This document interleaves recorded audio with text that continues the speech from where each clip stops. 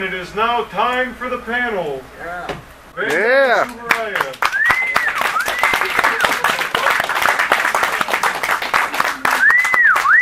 Sorry for the slow start. We had some technical difficulties, as you can tell by the three of us fumbling into each other. So we're now going to start. So obviously we got the title of the presentation. So, for any... Let me do an introduction real quick. So I'm Matt Farnley. I'm part of the Kaiju Transmissions podcast. Hey, I'm Kevin Derendorf. I write for a blog called Mazer Patrol. I also wrote a book called Kaiju for Hipsters. As long as we're plugging products here, I think that's in the spirit of the panel.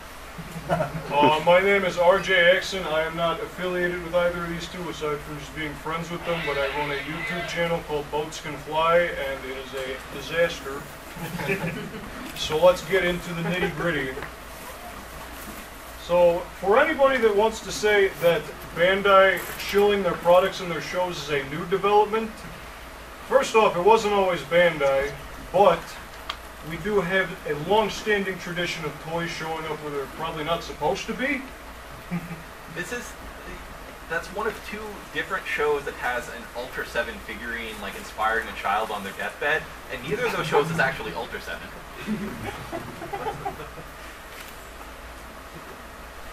It's obviously gotten worse, as you can see. We have the Spark Doll of Ultraman Taro, and he's in jail because he's a very bad young man. We have the card reader from Ultra Galaxy, and then we have Ultraman Orb's frying pan sword.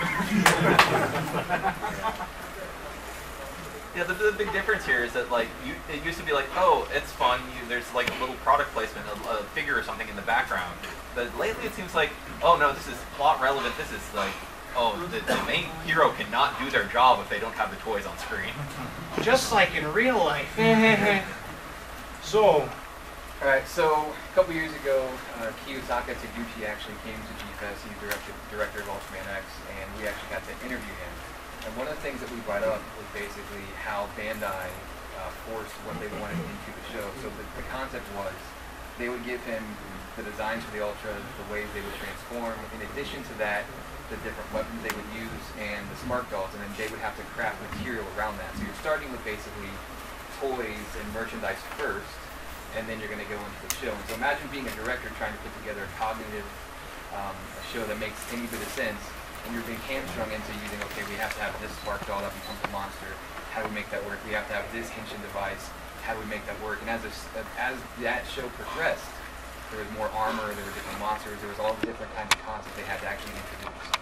So when you're thinking about Bandai and you're thinking about Ultraman, you have to understand that they influence the way the show is being written. They influence the way the directors are able to handle that. And so it makes things kind of precarious and difficult. And directors basically like, look, I'm going to do the best I can with what I have. not so much in Genghis case.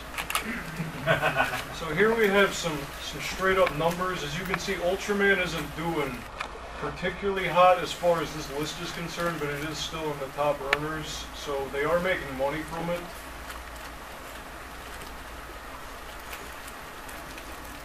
Alright, so we're going to go through a little bit of history for Bandai. So founded in 1950, they basically licensed Acrowood, which a lot of people here would probably know. And then 1971, they actually have Poppies, which is a subsidiary of Bandai. They launched the Shokogan line. Then they have Gashapon. Then they introduced the 1980 Gunpla. Then they did Bandai Visual. So Bandai Visual actually introduced the first OVA, which is Alex. I don't know if you know. I'm sure you probably know what that might be.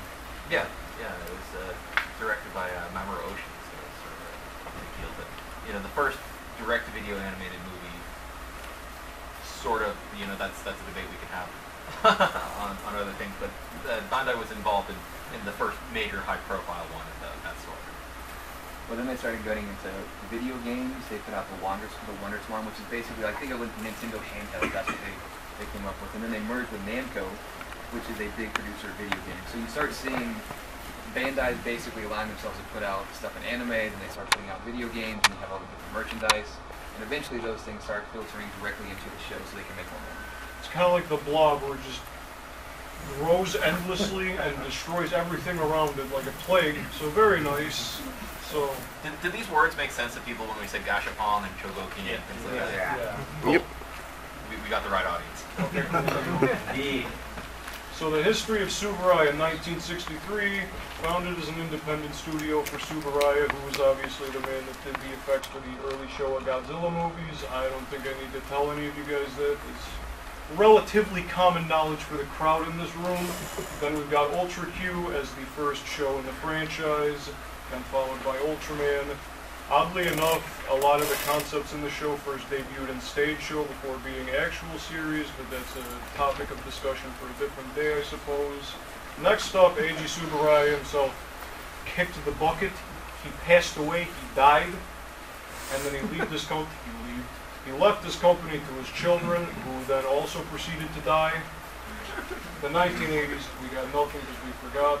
And then towards the middle, kind of sort of the end of the Heisei era is when Ultraman started to come back. It took a hiatus sort of after Ultraman 80 and then came back with Tiga, which they promoted super hardcore, then followed by Dyna, Gaia.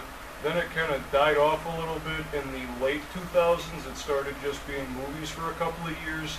Then it came back and Bandai cannibalized it. I don't know if we forgot the 80s. I think the Super Oh, yeah, we ran out of money. We spent it all on Ultraman 80. So we associate Bandai, you go to the dealer's room and look around, like very, very highly with the franchise, but actually they weren't intertwined at first. It was initially a Marathon that had the license, and if you look at old figures and stuff, the really old, really expensive figures, and Bandai's not involved with those. It wasn't until 1977 when Bullmark basically went bankrupt that Bandai managed to get a hold of that license, and then we were off to the races. So, I don't know how many people remember Godzilla's gang, but ironically, Godzilla's gang was a lot of Ultraman monsters, like I'm looking on here and I see King Joe. So, they were more realistic sculpts that Bullmark had previously done, and then they were across the U.S. And of course, this was kind of in that weird time where Tsuburaya wasn't making any shows. This was 1978. I think the gap was between 1974 and 1979, where there weren't any shows. So, kind of a weird idea that Godzilla's gang would just be a bunch of monsters that have never actually been in Godzilla movies. Next we have the Ultra Kaiju series. So these are more affordable monsters, but they have the little tags on them, so you get more information from those. 1983, they actually introduced model kits. 94, they moved their production to China, so less cost, also softer plastic. 2003, we started getting the Ultra Kaiju 500 series, which the figures are then smaller, more affordable, and then we start talking, we're going to talk about this in a second, but they add the Spark Doll gimmick.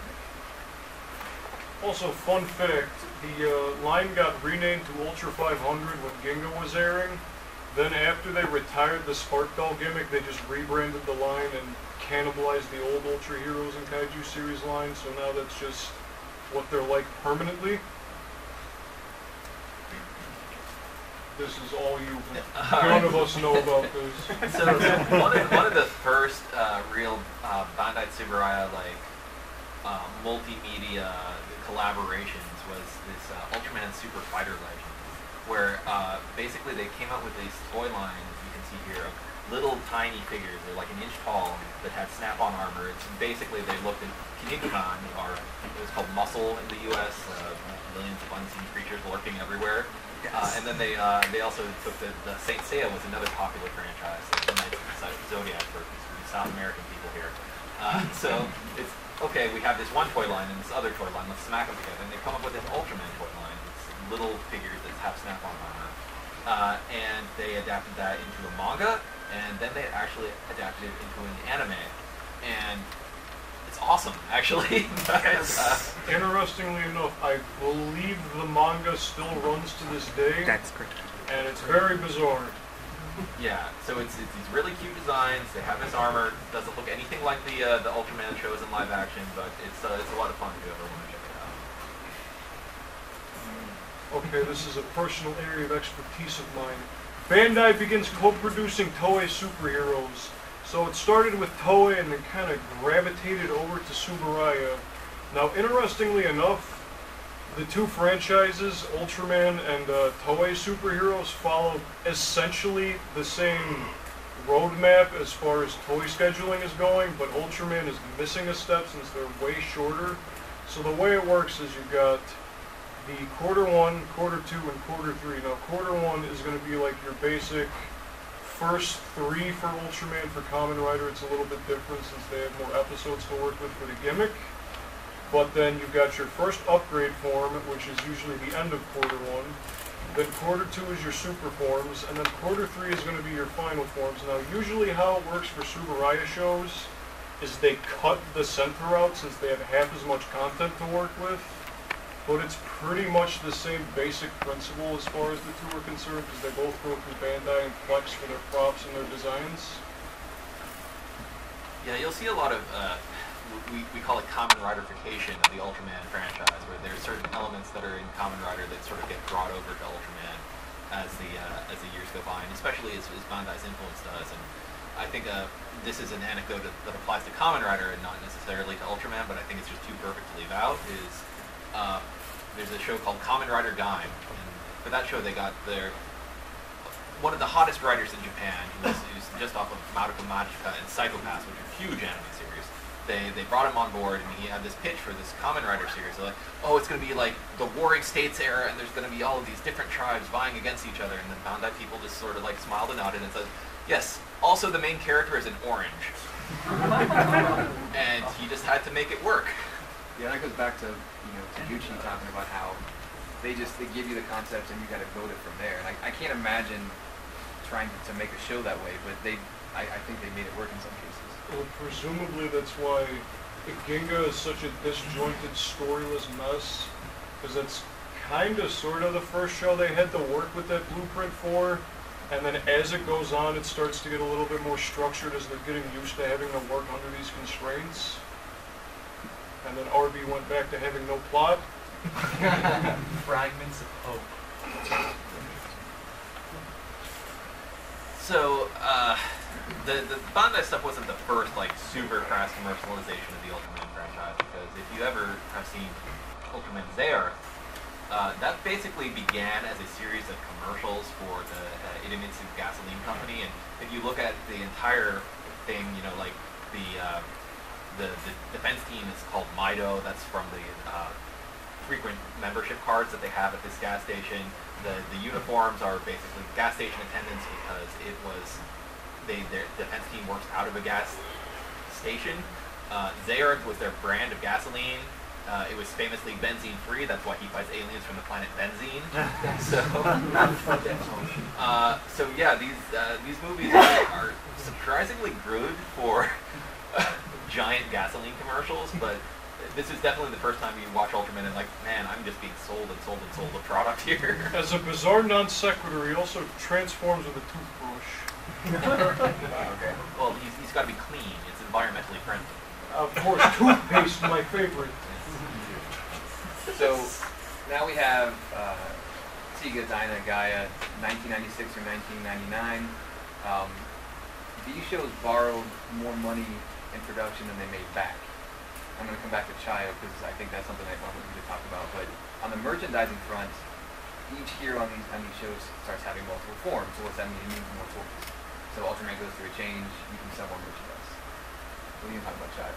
Yeah, so we have this at least apparently successful relaunch of the Ultraman franchise. At the same time, the president of the company passes away, and then this other company from Thailand comes out of the woodwork and says, oh, by the way, 20 years ago you guys gave us perpetual rights to the Ultraman series. And wasn't it that they borrowed money from them at some point? Yes, it was that they borrowed money from them to make a movie for them. It doesn't really stand up in court, but they also tried the same thing with Toei, who sent them a cease and desist because you cannot fight Toei in the 1980s and not get sued into oblivion. Toei is a much bigger, more powerful company. I mean, they got One Piece, they got Dragon Ball, they can shoot their Kamehamehas at the... Oh, do you want to talk about the book before we move on? That book? I have not actually seen that book, but I hear it's full of some interesting things. So I will briefly touch on this because I cannot personally read moon runes, and the book has not been translated into English. The book is called Ultraman is Crying, and what it basically details is that during this 3-year period where Bandai was saying they were making all these record income on the shows, they were making money on shows like Tiga, but they weren't making bank. But they basically fudged the numbers to make it look like they were doing better, as to basically keep the public reputation of the company afloat. So the whole golden era of the Heisei Ultras was basically built on a lie, as far as I'm aware.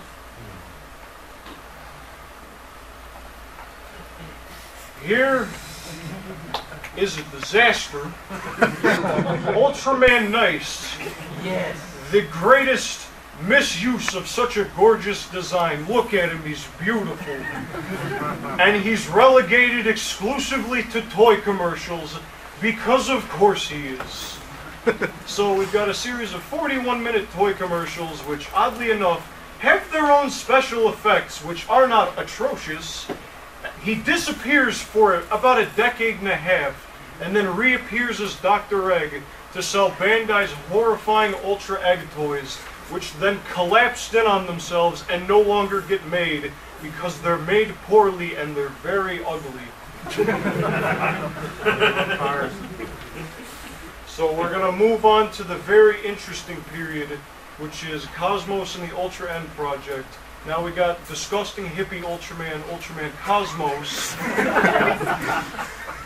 which ran for a horrifically long 65 episodes, and also ran longer because there was a scandal with the main actor where people thought he was beating his wife, but it was not actually him, it was just a guy that kinda sorta looked like him. So they had to put the show on hiatus, run something that was originally only made for DVD, and then bring it back.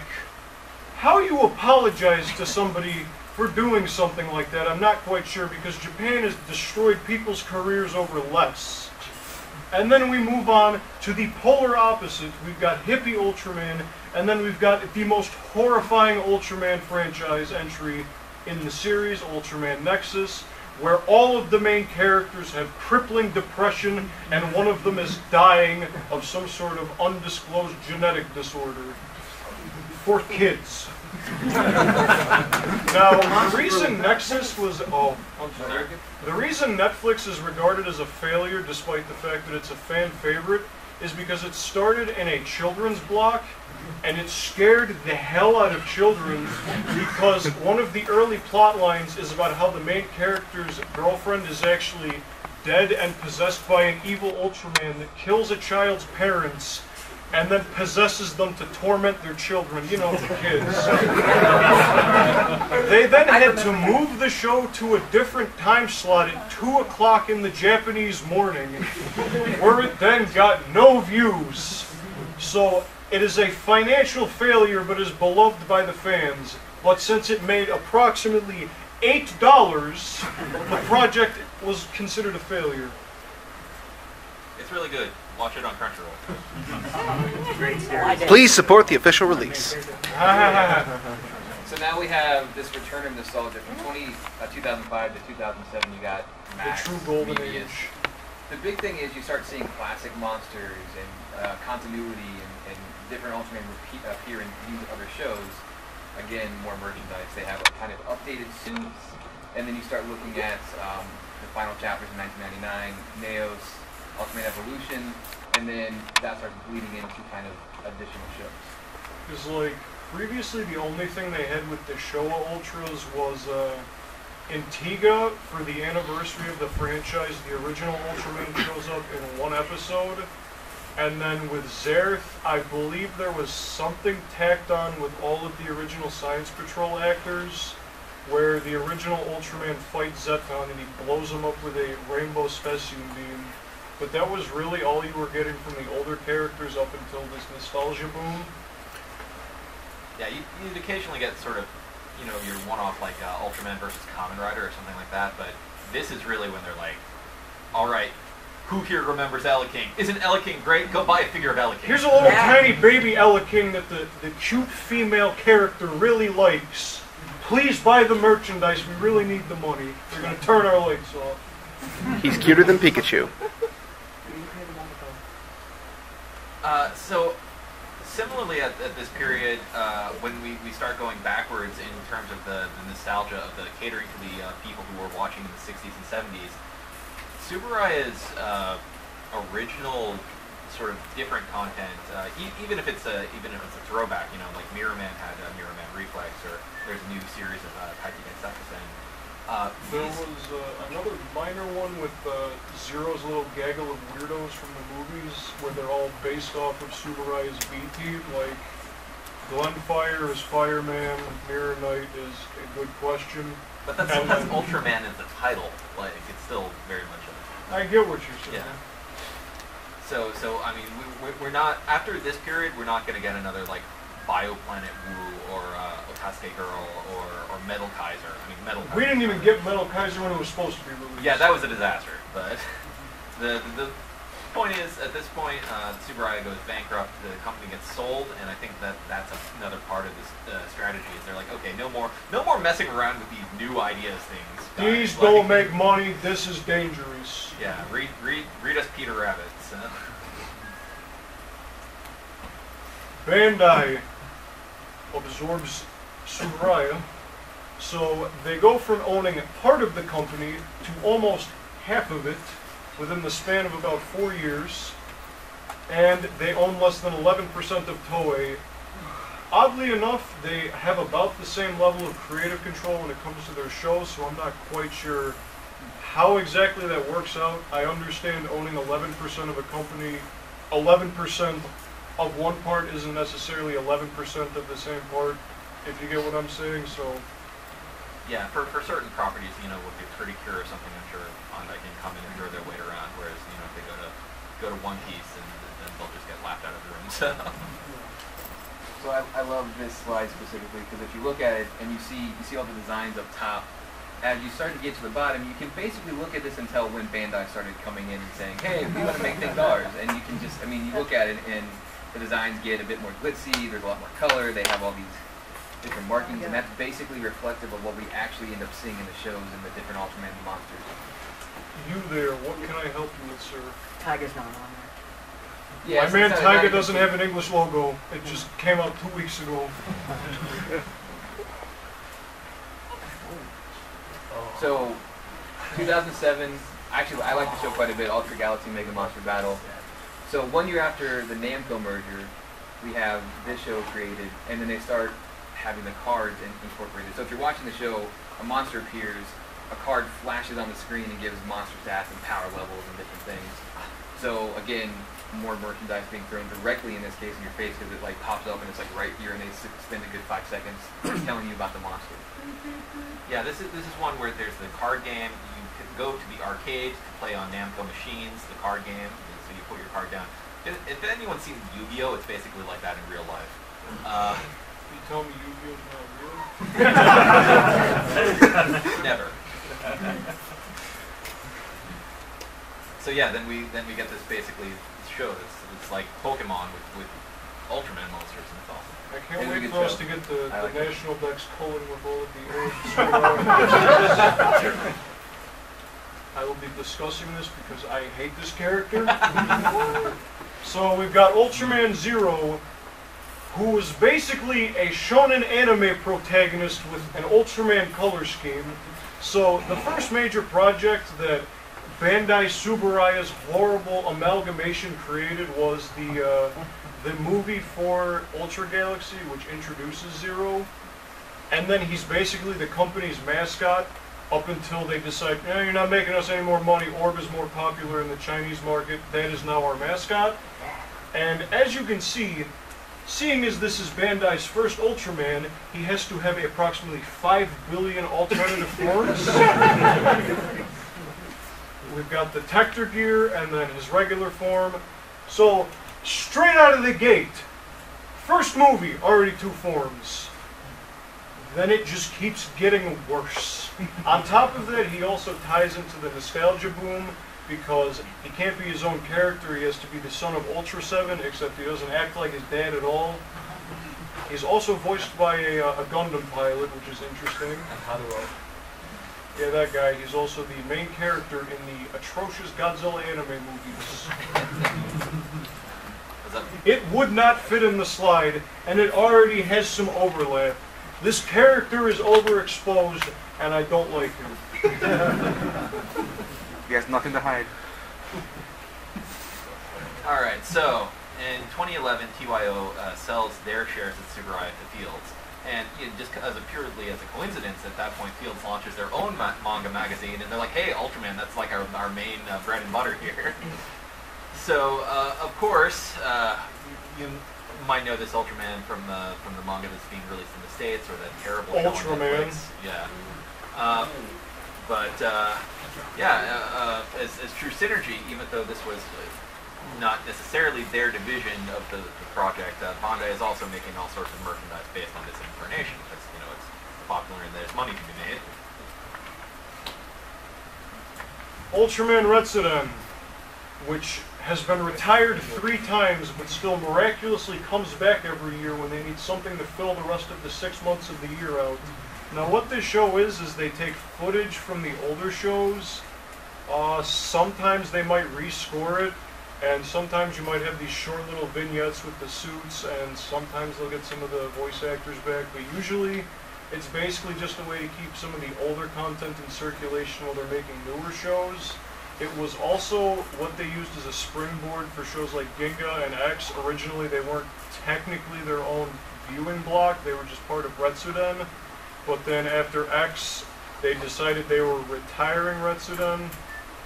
Retiring in air quotes, because if any of you have been following the show since 2016, what they'll do is the show airs for half a year, comes back in July, ends in December, and then from January to about the end of June, they'll do these chronicle shows where it's the same thing as Retsuden, but it's different because it's called something different. And that's basically all they've been doing, because we had Ultraman Zero the Chronicle after Orb, then we had Ultraman Orb the Chronicle, how you're going to give a character with a 25 show long run a Chronicle series that is also 25 episodes long, I'm not quite sure. Then we had New Generation Heroes the Chronicle. After that, I'm not quite sure what they're going to do. Maybe we'll get Booska the Chronicle. We'll just have to see where that goes. They should. I hope not. That sounds like a nightmare. So here we have 2013 Ultraman Ginga and Ginga S. Of course, it airs during the run of Ultraman Retsuden. It's also the first show to really heavily feature Bandai merchandise in the show. It's also one of the shortest shows to date. It's only 12 episodes. It also has the worst main lead in the entire franchise. If you watch some of the episodes and you look at his face, he does not emote like a human being. He's the actual space alien. You're supposed to think it's Ultraman. It's actually Hikaru's actor. Because he smiles when a normal human being would know that that's not appropriate to do. Like, hey, an alien just kidnapped my friend. That's acting. They gave this man money to do this. I mean, they didn't have money for multiple takes. there's a scene We in spent this all show, our money on the grassy knoll where all the fights are filmed. There's a scene in the show where one of the monster heads is on backwards, and you're just like, what? How does this? Nobody notice? There's also a scene where the Ultraman Taro Spark Doll commentates a boxing match like Laney Hart. It's horrifying.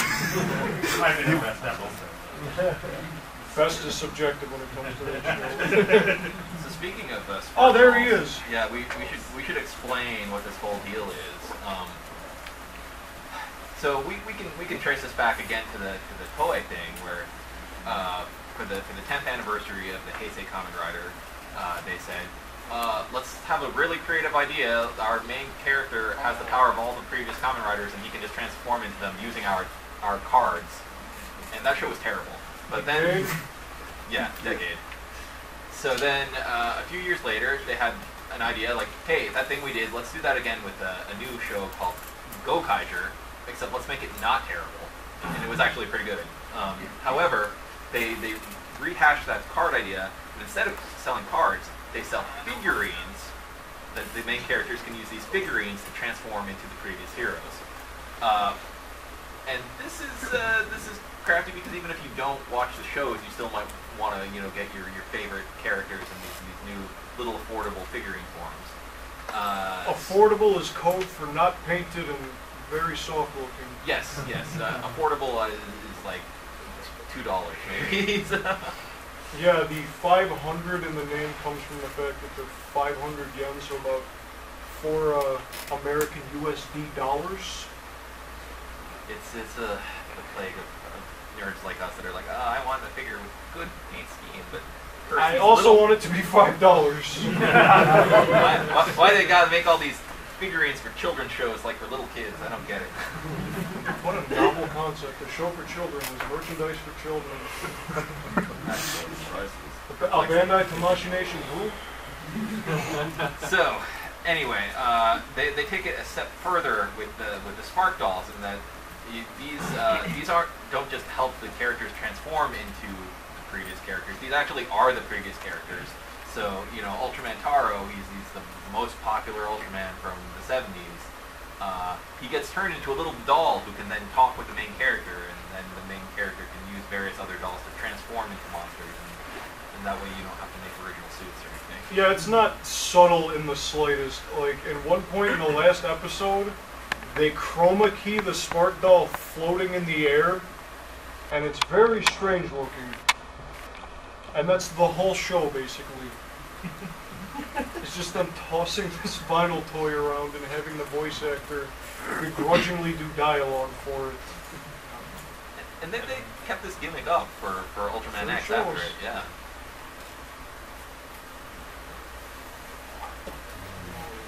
Here we have the uncle from Ultraman Orb. Now we've got de-emphasized attack teams. Now the reason for this is because making models for tanks and planes cost money. So what we can do instead is take these out and replace them with nothing, and then act as if nothing has changed. So for Ginga, no defense team, the military doesn't even show up. You know who the defense team is? There's this police officer on a bicycle. That's the defense team for Ginga. And then in Ginga S, the defense team is 3 dudes in leather jackets with a Toyota Leaf and guns. And then the guns plug into the gas tank and they shoot energy bullets. Now Ultraman X had an actual big boy attack team, and then the toys didn't sell, so then we don't get those anymore. Orb had an attack team, and by that I mean it was in the show, but didn't have plot relevance. So every 5 episodes you'll see a recolored VTOL from the original Ultraman series show up in the background, and that's it. And that was the last defense team we got, unless you count the weird Men in Black ripoff from Jeed, or the very loud screaming man in the white suit from Ultraman RB, who was written out of the show 17 episodes in because the actor had a prior obligation. So they thought to themselves, we don't need the main antagonist, we can make this boat float without holes in it. It flew. I never thought of him as part of the defense team. That's Well, he's rich. All of the weird technology in RB is from him. So that's your sci-fi elements. The rest is just, here's bad folklore. You know the really interesting lore stuff from Ultraman Orb? Let's take that but make it not interesting. Oh, the fun part. Yeah. So it wasn't enough that we needed multiple forms and transformation devices. Now we started having all these different weapons, and this is just 3 of them. But I mean, oh, there's another one that were leaks today. We'll go into that when you're done. Again, you buy the first Ultraman, now you need to get the second form. Now it has to have 3 different weapons. So now you've had 5 different figures for basically one Ultraman. Imagine parents like me trying to buy those for my son. Well, it gets expensive after a while, but that's what Bandai wants. And again, I go back to thinking about how do the directors handle having this merchandise given them and just say, hey, we're going to shove it down their throats. We don't care how you do it. That's the part that kind of like is totally befuddling to me. So as mentioned earlier, with the catalog things. These catalogs leak in very specific parts of the year. So around April, you get the first quarter leaks where it shows the new Ultras and their forms. And then usually this weekend, every single year, is when quarter 2 leaks. Taiga's just got his this morning, and surprise, his final form upgrade thing is a little noisemaker sword. So we're keeping it going strong this year too. Let's hope for next year we get a winner. That's a key differential. You can look at stuff from the 60s and 70s and be like, okay, well, this Beta Castle or the Ultra Eye, like they had transformation devices. Some of the Ultramen did have weapons, but they didn't have weapons that played songs. So they didn't have like little light up doohickeys. We're gonna have Akira Kushida talk to us, but he's a sword. Yes. Thank you, Victory, for your food. All right, so we talked a little bit about the Mega Monster Battle before, how we had those card game things that you could go to the arcade to play. There's another tie-in, Daikaiju Rush. It looks like an air hockey thing. Yeah, pretty much. I mean, so this became a series of CGI shorts that they would tack onto movies in the theaters or air as part of Retsuden. I actually also sort of really like these because you have these classic Ultraman monsters redesigned as these sort of hardcore versions of themselves, and they go out and they hunt kaiju, and that's the point of the shorts. But definitely, I mean, I'm part of the problem because I saw those and like, oh, I got to go buy figures of all these guys. Yes, the fan favorite Earth Gomera, where he looks like he's just covered in rock candy, and he's called Earth Gomera, even though regular Gomera is also from Earth. Sorry. Oh, Apologize. I see you guys gave me the stinker, thank you. Waifus. Need I say more? The answer is, of course, yes. So, it starts off as these busty anime waifu statues where they're kind of dressed as Ultraman monsters, and then for some reason, the statues sold well enough that Bandai was like, hey, we can milk this more, let's make an anime. And then they did. It got 1 season, and the only thing I know about this anime is that Juggless Juggler's actor was in it for 1 episode, and then I stopped caring. It got 2 seasons in a movie. Oh yeah, the movie's coming out. in the theaters. The movie is out. And then got released as a DVD as some sort of store exclusive. There's more manga adaptations than I could count, also. Oh, I didn't know about that. Yeah, So I mean, if we got the manga, the drama CD. There's a restaurant where you can go and see him and dress as kaiju. Of course there's a restaurant. okay, I'm gonna go book my reservation. But if any of you have wanted to see the earth-eating horrible monstrosity Gatanazoa as an anime waifu, they got you covered. We got a question. Is there Big Bun? Yes, there is. Here's Wyndham. Why? Yes, no. Get out! Get out! I gotta collect them all. Every time they add one, I cry a little bit inside. I cry on the outside. Just a note about that, they actually made the English version of the manga. So basically when the Ultra Monsters die, they go to a high school and they're girls. Yeah. That's what the Kaiju Hakama is. This truly is hell.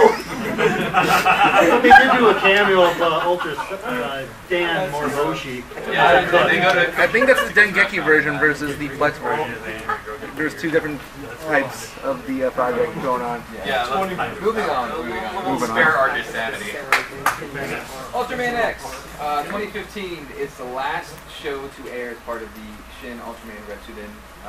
Again, featured heavy emphasis on returning actors. Had the Spark Dogs, which apparently did not sell, and that's why it's the last show to actually focus on them. I just distinctly remember there's a Gomer episode, and our main character's talking to Gomer, and he's basically like talking about how they're best friends, and that's kind of an ongoing theme throughout the series. There's actually an episode that focuses solely on Gomer becoming a monster again, going out of control, and then going back to being a Spark Dog. So that's kind of the whole concept where the monsters are Spark Dogs. Something happens throughout the entire series that actually enables them to become monsters on the loose again. And then when the monsters are defeated, they go back into being toys. That's the entire concept of the show. It's actually really well done. and there's a good overarching story from start to finish, and I really love Griza. yeah, Griza's awesome. That is the best final villain of any of the new generation shows. I admire what Taguchi was able to do with the show as much as he had to direct it, the special effects, because of the concepts that were given to him. But I feel like, and you guys correct me if I'm wrong on this is kind of like the last show that really did well with having to be using those kind of concepts. I will argue against your case because the next slide, Matt. I got you. The next slide, we got the big boy zone, Ultraman Orb, the 50th. Go ahead. So for the 50th anniversary of the franchise, a very special man has appeared, Mr. Kurane Guy, Ultraman Orb. So the Spark Dolls are retired. We're moving on to cards, which Toei did first, but they're less obtrusive than little Bandai vinyl, so I'll take it. We have not as much emphasis on the history of the show. I mean, older characters do appear and they're the basis for the power-ups, but it's kind of de-emphasized from Ultraman X. The characters themselves don't really show up. They're more of just a presence. But because of how popular this show was, Guy and Orb replaced Zero as the mascots for the show, which I personally prefer because Orb is not nearly as grating as, I'm so super cool, I got 5 million alternative forms, please buy all of them. It was also the first show to get a spin-off in very many years, so it got Ultraman Orb, the Origin Saga, which was terrible.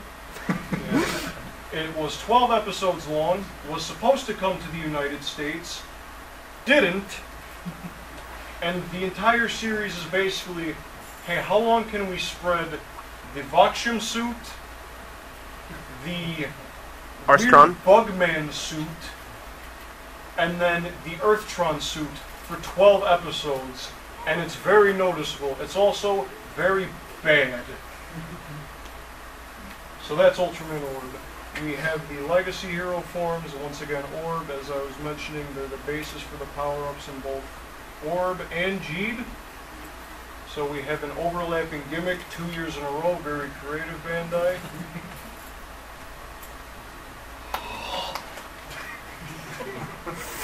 I like Ultraman G. My son loves the show. Oh yeah, fun fact. When the name of Jeed was first leaked, it started as Ultraman Zeed, with a Z, and then the catalog leaks came and he became Ultraman Jeed for some reason. Not sure what happened there. Katakana? No, there was like an actual English spelling of it too. Oh. Anyway, I guess the idea is, well, you guys are already nostalgic for the good old days of Zero, right? So we go back to that and then sort of continue that story with this guy is the son of the main antagonist from Ultraman Zero, but then Ultraman Zero shows up as a side character and it helps him out. I could go on much longer about the details of the show, but the one innovation is that now it's not cards that they have to collect. You know, you've got to have a completely different set of widgets when the new show comes around because otherwise, you won't be motivated to buy them all. So instead, now there are these capsules that they're roaming around. Each capsule contains the soul essence or something of one of the previous Ultramen or Kaiju, so that they can use those to transform into them. Because why have a character who can do anything on their own? Disgusting.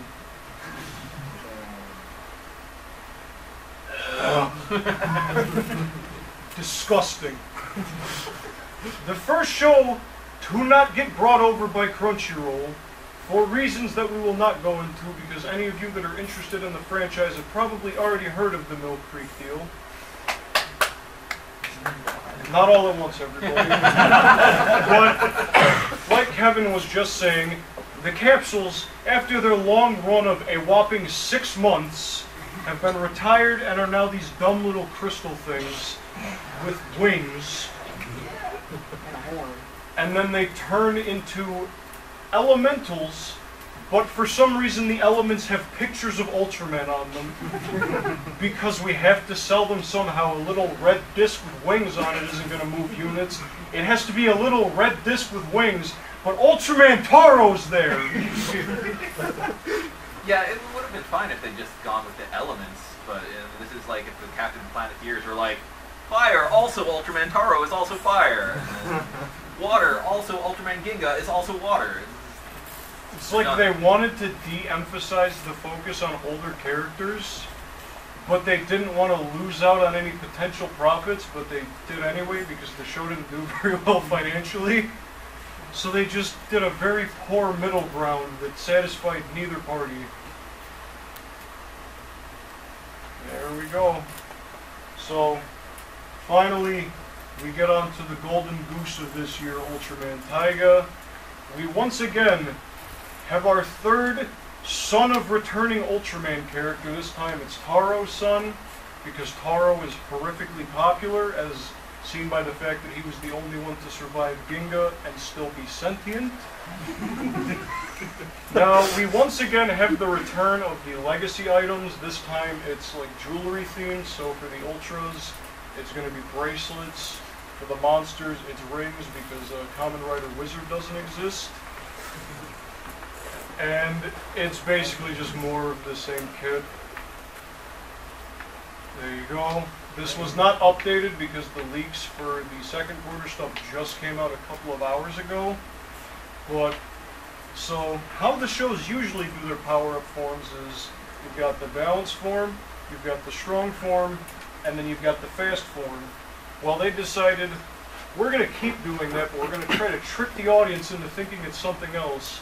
So instead of Taiga having 3 forms, it's just 3 Ultras, which, I mean, it's a clever way to get around it, but it's still the same thing, technically speaking.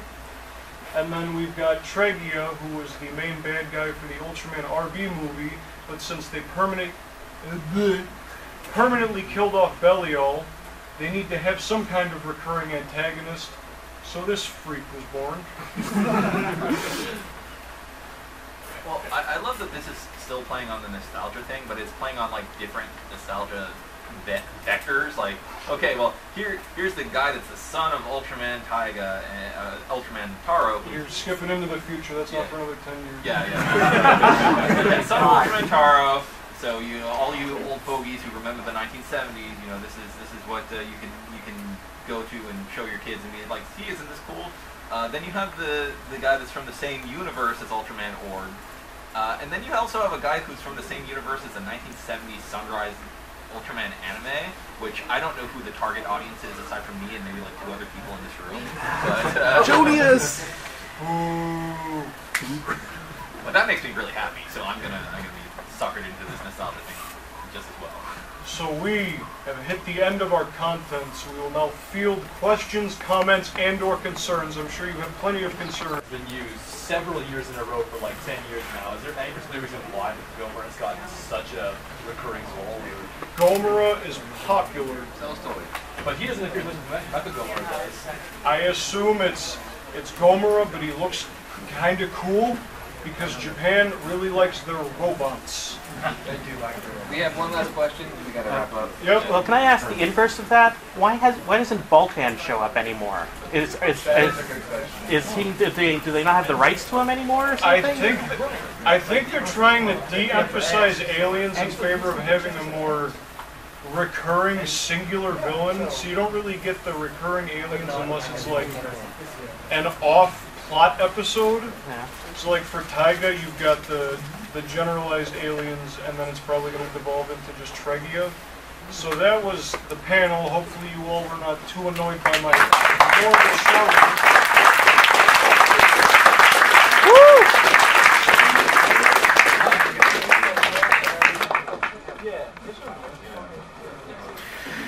Nice job.